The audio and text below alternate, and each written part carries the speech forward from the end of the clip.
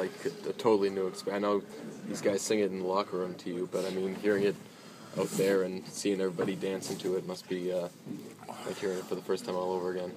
Yeah, I think we had the lead out there, so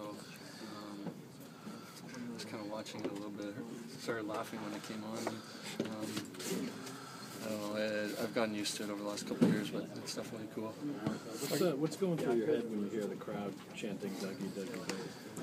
I don't know. It's just trying not to fumble the puck when I was going back there for it. You're obviously appreciative of that, though, the crowd embracing you like that and welcoming you. Yeah, it would have been better if I scored on that one instead of hitting him in the head, but it's obviously nice, and just have that support from the fans is pretty cool. Were you feeling it on that shift? I mean, you just gotten the second assist of the night, and I mean that was obviously a very.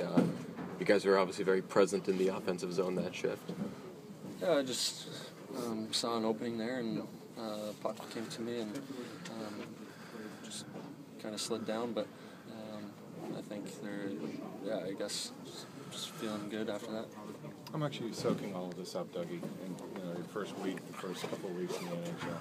A lot, I think. I don't know if it's really sunk in that I'm playing in the NHL. I think it feels so weird being out there and instead of being a kid watching and dreaming about it. So I'm just trying to stay focused and keep doing my best.